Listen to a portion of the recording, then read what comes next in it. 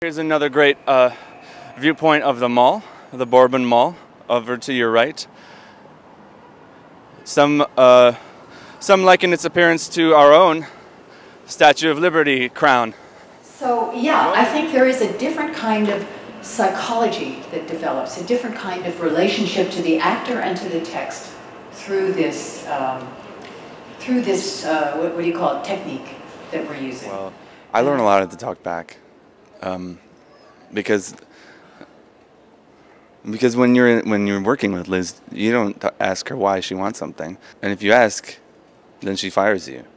So at the talkback, other people get to ask, and they don't work for her, so they don't get fired. But then I get to hear the answer. I think that's something for somebody outside to talk about. I don't really even want to go there, frankly.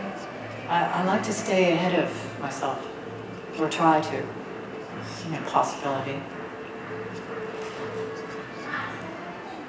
The talkback is where I find out what the piece is about, what I should have been thinking about during the process, what I should have been thinking about, while I was designing my work, or what she was thinking about, what things mean. It comes in, and I organize my mind, I think, almost naturally around who's around me and what their ideas are, and I kind of try to live inside them the way they have to live inside Burton. I try to live inside them. I'm sort of like a parasite on all the people that are around me. A ideia de personagem para o Wooster Group é uma coisa outra, né?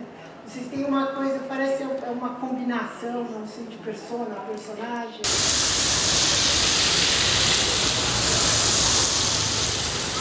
Pode jogar com o tempo da minha existência para exterminar. Não nada, né?